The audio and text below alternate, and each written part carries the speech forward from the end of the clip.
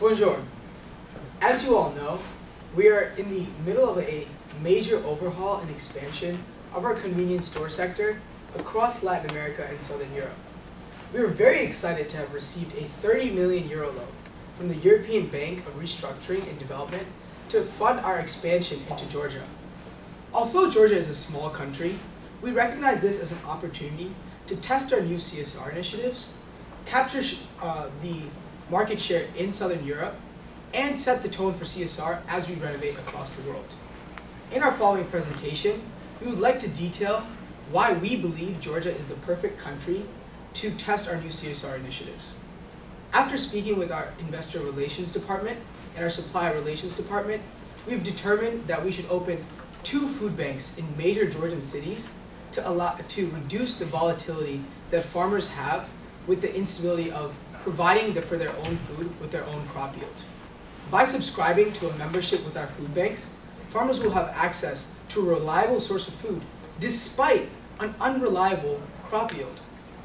Afterwards, Carrefour will actually be able to partner with these local farmers, making them our commercial suppliers. Essentially, we'll be creating a supply chain with the CSR built into it. We want to be able to speak about this initiative on 2 levels. On a local level, we hope to promote goodwill within the community. And generate interest in the local farmers by releasing articles in the local newspapers. On a global level, we hope to release a new web mini-series following our campaign, Feeding Georgia, so that our investors and shareholders will be able to follow through with us on this journey as the program progresses. This program should have no additional cost to our short-term budget because it will be able to be covered by our Euro expansion loan. Moving forward, if our food banks take root successfully, we would like to implement a water treatment program that Sharka will later talk about that will allow us to further enrich the land. Now Michael is going to speak a little bit about why CSR has more reawakened interest in the industry today and our targeted initiatives in Georgia. Thanks, Vikas. We believe that CSR is important now more than ever. Upon joining Carrefour in 2012, Mr. Plasat completely revamped our CSR programs. He increased sales by 27%, exemplifying just how closely our success is related to that of our stakeholders. However, as you all may know, in our April shareholders meeting, our suppliers and investors voiced their concerns over our lack of CSR commitment in the past years. We believe that a CSR initiative in Georgia could be a step in the right direction that we need right now.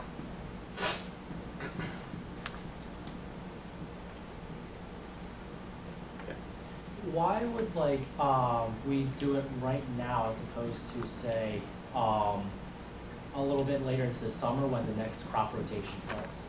Because we believe that the farmers right now, since that there isn't a large crop rotation right now, they need food to support their families, so it would be a good time to step in and help. Now, as you all may know, Mr. Plasat cannot be here today due to his recent surgery. We wish him all the best and happy and speedy recovery. Jerome, Pierre, as deputy CEOs, we hope you pass along our message to Mr. Plasat. We recommend opening 2 food banks in Georgia to support the farmers and to build a partnership with them as local suppliers. We have collaborated with many food banks in the past, specifically in France and Spain, to alleviate the burden of poverty. We believe that this gives us ample experience in managing and dealing with food banks. After consulting our Suppliers Relations Department, we have decided to emulate Tesco's centralized distribution model, which partners with local suppliers to create a supply chain.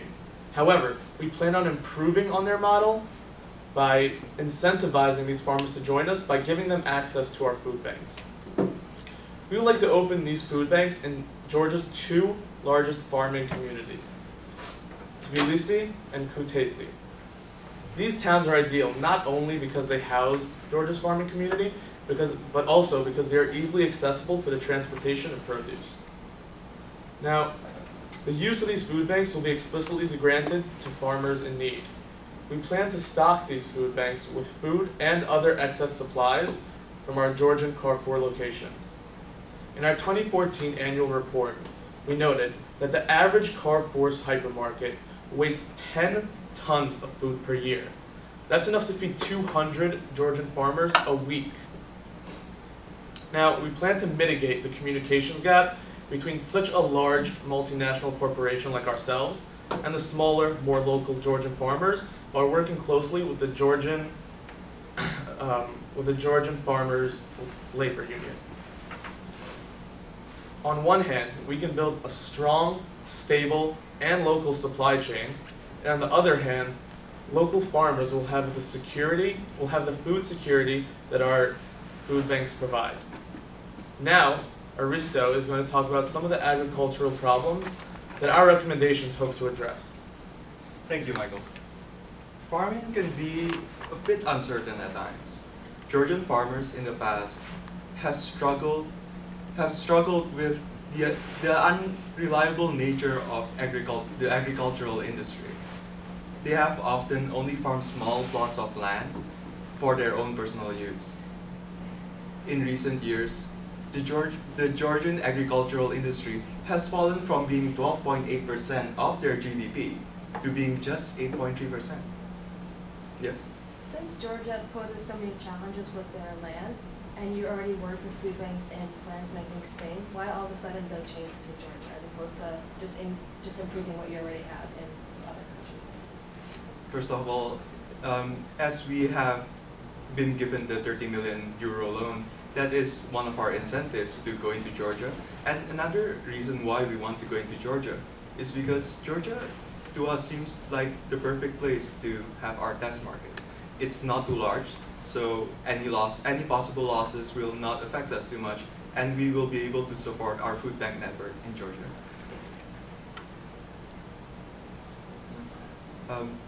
As the Georgian farmers have struggled with the volatility of their crop yield, we believe that our recommendation can provide a more sustainable and stable alternative to their current condition. And hopefully we'll be able to incentivize them to move from producing crops for their own personal use to more commercial production as our suppliers. We believe that entering Georgia, we have the opportunity to gain greater control of the supply chain as we enter Georgia and the surrounding countries. Of course, entering a new market poses its own risks. We will have to face possible pushback from the local retailers, something that our friends at Walmart are all too familiar with. And we will also sometimes have to face a lack of engagement from the local suppliers. However, we believe that by communicating our shared value to the community, they will be more open to our presence. And our lobbying efforts with the Georgian government will go over more smoothly as the government and the community at large sees us as not only a foreign multinational, but they will see us as strong community leaders who are there to give shared value. They'll see us as who we are. Yes? The question with the lobbying effort, is it going to be more of just giving like maybe campaign donations, or is it going to be like face-to-face conversations with the politicians to build that personal connection? We believe that we will need to do a few face-to-face discussions with the politicians, as later on Sharika will explain our efforts on water would require great government cooperation, as water is a federal asset in Georgia. Now, in our recommendation, we see that communication is a very integral part because we need to communicate all our efforts to our stakeholders. So we propose a two-pronged approach to our communication. First, we will communicate on a local level, and second, we will do it on a more global scale. Sharika will give you more details on our local communication efforts. Now, looking at this newspaper, you may think this is an outdated form of media. What are we doing here? However, in a 2012 study, it was actually found that 62% of Georgians read the newspaper daily, as opposed to about 20% in France. Newspapers like Civil Georgia or the Georgian Messenger are truly one of the best ways that Georgians can stay informed. So free PR in the form of a front page article in a trusted local publication would be a fantastic way to get our message across to the community. Thank you, Shark. Furthermore, as we build relations with the local media in Georgia, we'll have better PR opportunities. And we can circulate Carrefour ads, not necessarily about our Carrefour products, but more about our CSR efforts, so the people really see what we are doing in Georgia. Secondly, on a global scale, we will use our strong social media presence to keep our stakeholders, mainly our consumers, and more importantly, our shareholders, up to date with our efforts in Georgia, both CSR and expansion.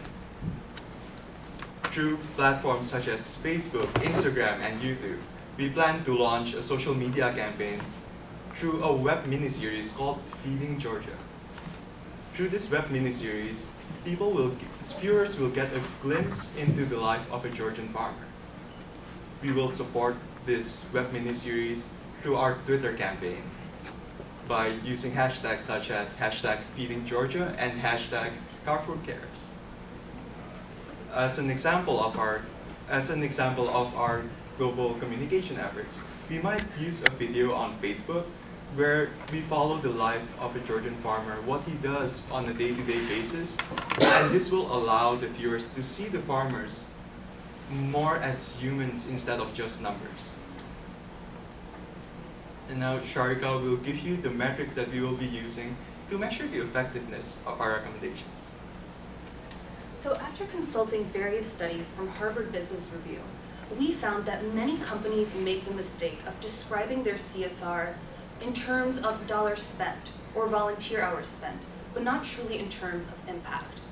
So when communicating our CSR policies to our stakeholders, we chose to use metrics such as number of farmers partnered with, tons of wastage reduced, and price reductions that may result from partnering with local suppliers.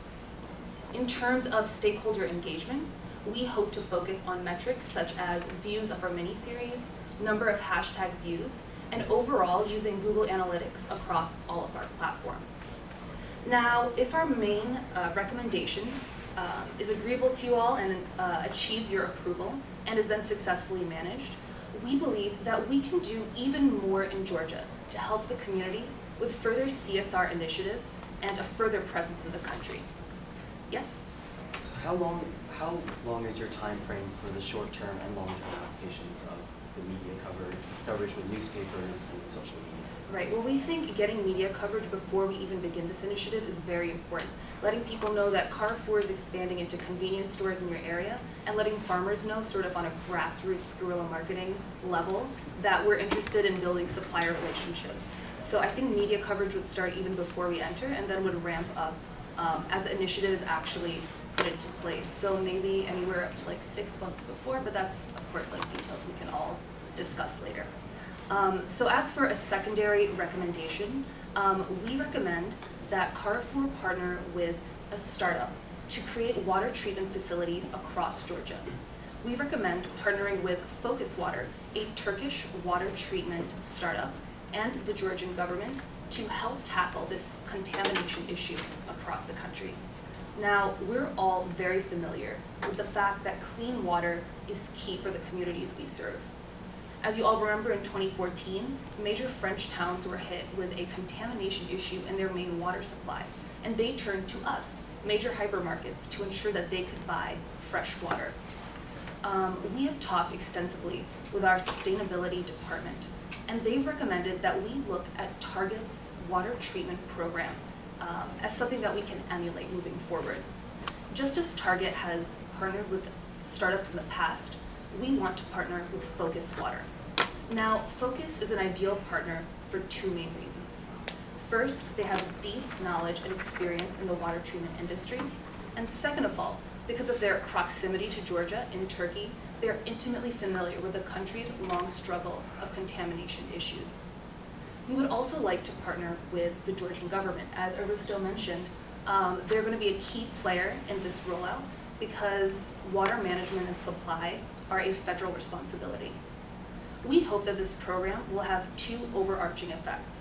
First, to promote goodwill and positive sentiment in the community at large, and second, to even further our relationship with farmers as we can provide them with a clean water supply. Now, to communicate this program, as we previously outlined in our main recommendation, we would recommend a similar local global approach moving forward. Now Vikas will give some concluding remarks. Thank you, Sharka. As we start to expand into Georgia and really renovate across the world, we need to keep in mind the real world impact we're having on these communities and stray away from this sort of covering up CSR strategies that a lot of our competitors use right now.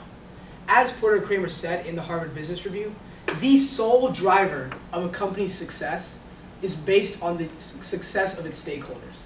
By opening food banks for local farmers, we allow them to peacefully create crops without having to worry about when their next meal is going to be there. And if we do create these great relationships with the Georgian government and goodwill in the farmer community, we'll be able to create a supply chain where the water is enriching the land, which is leading to a greater supply in crops, which actually is going to increase our own supply of crops because these farmers are now our commercial suppliers. Essentially, we're creating a business model that has built-in CSR.